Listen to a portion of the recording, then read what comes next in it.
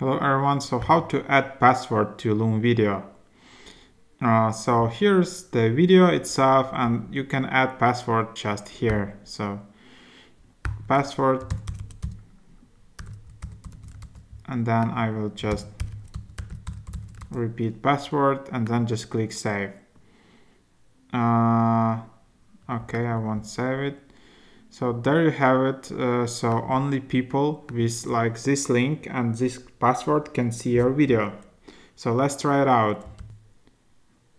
So now when I'm trying to access this video, I will see the requirement to enter a password. So I'm not logged in here.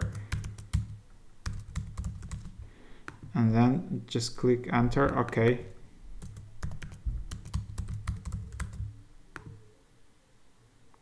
And then there you have it. I just entered and now I can watch the video.